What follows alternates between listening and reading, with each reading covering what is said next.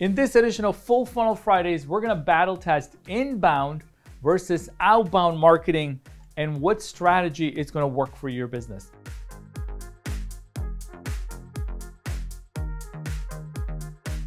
Now, if you're studying inbound and outbound marketing, people are always using inbound as a way to attract. They're always like, yeah, you just create content and magically customers will come in, they'll buy from you. I can argue that there's people that come to your website and they found your content, but they didn't buy from you, right? They didn't connect with your brand. And one of the things that I think we as marketers need to do is figure out how do you build authentic connection with our audience in inbound. How do we make sure that they understand you, they know your personality, your brand's personality, what they're gonna get should they reach out to you, what the next steps are, what is it that you guys like, what is it that you don't like. I think there's a way to bring that about in everything that you do. And the reason you want to do that is that you want to attract those like-minded, culturally fit leads into your business. You don't want to create a big inbound funnel. There's all these people coming in, but they're not really the right fit. That's not the kind of people I'm looking for. I'm looking for the best of the best, the ones that I enjoy working with, or our team is looking to work with, has the right vision and the right kind of budget in mind, and they see that this is an investment into the long term of their success of their business. Then hey, I want to build that connection, right? All day. I want to make sure those people are attracted to our brand and say, hey, I really like the way that you guys are approaching things, and I love your growth formula, whatever it is that they liked. And I think you can do that in inbound so much better than anything else out there. Now, in the same manner, I can talk about outbound being extremely valuable. The reason why most people don't like outbound is because they don't do the things that I'm talking about in this video. Number one, it is not a data-driven personalization. In other words, you didn't go and research the prospect and you didn't research the person that you're emailing and their likes and dislikes. Yeah, it takes time. It's not going to be easy, quick. 2 seconds, go to their LinkedIn page and just make something up, right? That's not what it is.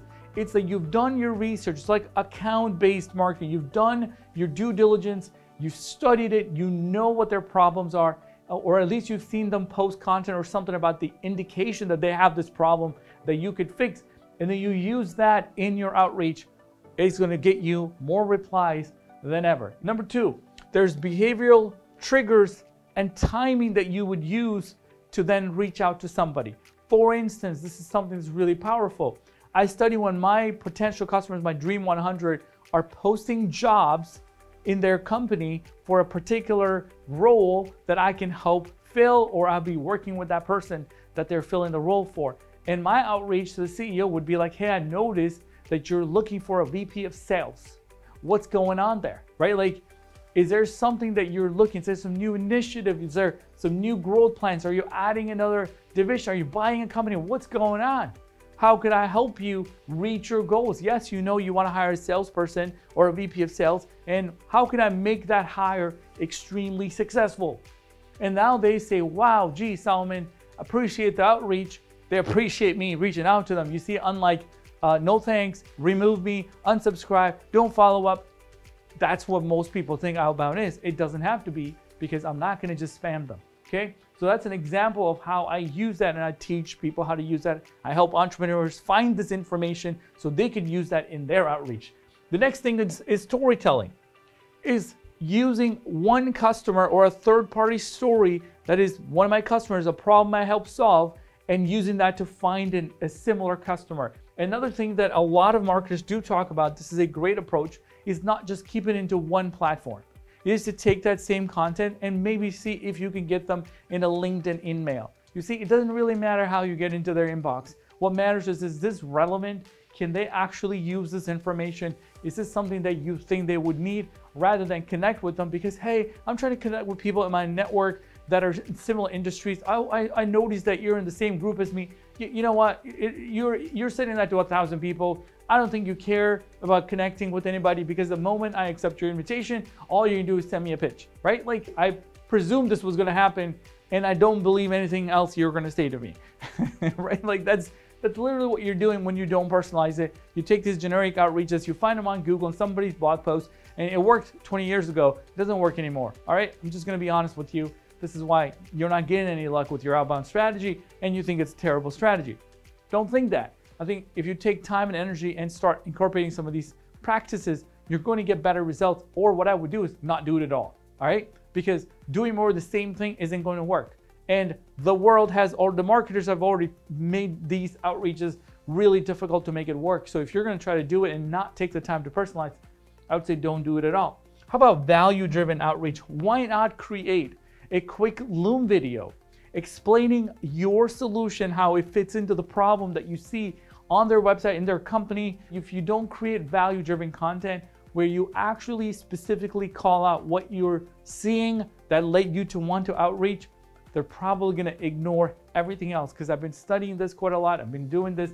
Tons and tons of clients are asking us, hey, how do we make our outbound better? My last one is respecting the frequency in which you follow up.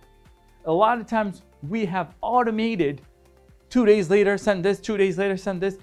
We are not talking to machines. We're talking to human beings. And we're not talking to human beings, we're talking C-level executives in most cases, 99% of the time, that have a million things on their plate. They may be on vacation, so you don't wait till the out of office vacation day comes and you send the day after. You don't send at 6 in the morning because you say every CEO wakes up at 6 in the morning. What you want to do is say, hey, Bob, I reached out last week. I'm curious. I'm pretty sure this is the bottom of your priority list. Is this something that you would potentially see working in your company? You see, I respected it. Maybe I'll wait 2 weeks. Just because a brand is in your list, which is your account list that you're trying to target, they are part of the total addressable market. It does not mean they deserve to get treated like every other prospect in every other person's campaign. Now, I want to leave you with this question, which is, what's harder? This is one of those questions I get. We only have so much budget and so much time. Tell me what's harder, Salman, because I want to do what's easy. All right? I can almost guarantee you, you're not the only one that wants to make things easy, and I want to do the easy one. Well, I could tell you, if it's easy, it's probably not worth doing, right? The only things that are worth doing are things that are hard. It will get you the results that you're really looking for in your personal life, in your professional life, in your business. So what's easy is something that is not personalized, sent in mass. Take 10,000 accounts, go to LinkedIn Navigator or Apollo, download 10,000 businesses of whatever kind it is, take all of that and put it into some system and say, hey, we fixed this problem. We have this commercial insulation for whatever garage doors. We're going to send you this thing, and it's right now selling for $19 a square feet. That's easy. Is it going to work? No, it's probably not going to work. There may be one business that will respond to you. All 9,999 of them would unsubscribe or mark it as spam, mark it as junk, and you pretty much lost your domain authority, right, from an email perspective. So that's easy. Why not do that every day and buy a new domain name, right? Like, you could just keep doing that until you say, okay, this doesn't work. Or try to do the other thing, which is, Salman, I want to get long-term success. I want to get leads coming in every morning, right? Like, I want to come to work and know that I have more leads coming in that are hot, warm, want to work with us. They're looking for the exact same solution we're looking for. And I want to leverage inbound and I want to leverage outbound. I want to leverage all bound. It doesn't really matter what bound it is. All it matters is they're looking for a business that solves the problem that we solve. So how do we capture the demand in the marketplace, which is the 5% of people? And how do we create demand for those people that don't even know that they're looking for this thing? They don't even know they have a problem. Once you start looking at it from this perspective, which is acquisition plus retention equals growth, all of this stuff is going to make sense to you. Then you're going to say, look, what are we doing to capture the 5%, which is demand? There's actually demand for your products and services. If you don't believe it, then we're in the wrong business, right? So you know there's people looking for what you do all the time, but it's not the same people. Once they have their needs met, they go on to a different problem. And there's other people that haven't yet discovered that there's this problem that your company solves. That's the 95% of the people that you need to work on 24/7, 7 days a week, 365, so you can get in front of those 95 people. Over time, a percentage of those people will become part of your 5%. But there's all these leads that are coming in that's part of your 5%. You need to manage and nurture them so that they don't forget you when you actually are ready to make that sale, right? So over here, we need to have a system. That's another infinity system that's working all the time right? It's part of the system that's working all the time. As the lead comes in, sends notifications, reminders, tells the salespeople, sends them an automatic message saying, hey, typically when you have these kinds of problems, there are solutions. Here's a case study, a testimonial video, whatever it is that they need to make an informed decision. You're doing that. At the same time, you got customers who just signed on. You want to retain them. All of those things you need to do because your potential customers or your customers who just came on are just really excited to work with you, but you want to keep that honeymoon going on infinitely, right? You want that to be for the next 5 years. So if that's the case, you got work to do in managing and nurturing customers.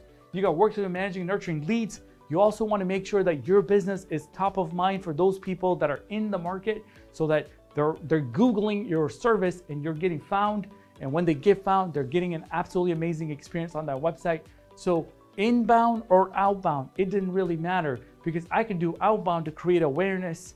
I can do inbound to get the people that are in the market. I can do outbound when they're sending me to refer somebody out there. It's always there, right? So you want to make sure that your approach is based on something way more holistic and long-term, which we believe is the growth formula. We built it after having 20 years of experience building campaigns for customers and taking obscure brands and making them the market dominant player in their niche. So we're really, really excited about it. And all of the questions and all the strategy that we do here stems from the growth formula. So if you want to learn more about the growth formula, if you want to learn more about outbound or inbound, whether or not why you're not getting the results that you're looking for in inbound or your outbound not working, there are links on the bottom of this video. Click on it. You can enter your information, have one of our strategists get on a call with you to find out if we're the right fit in the problems that you face and whether or not we can help you. And if we cannot help you, we'll guide you in the right direction because all we care about is your success. All right. So thank you so much for watching, and I'll catch you in the next Full Funnel Friday.